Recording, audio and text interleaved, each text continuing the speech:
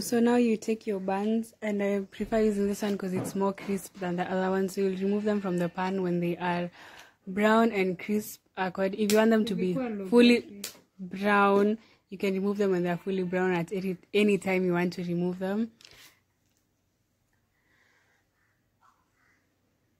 So we'll take the one that is more crisp and apply the sauce on the bottom bun generously.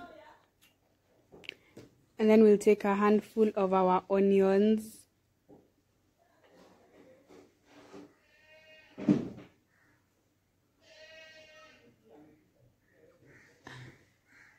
I was just setting you guys up to make sure that you will see clearly what I was doing.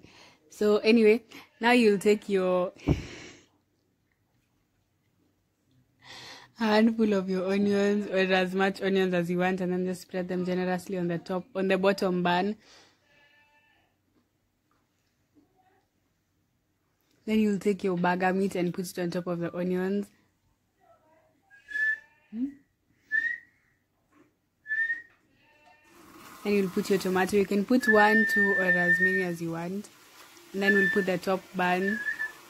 You can also put the sauce on the bun if you want to. I did that like later after all of this. So now you can see we have our bun that is fully layered. And you can see how the cheese on the meat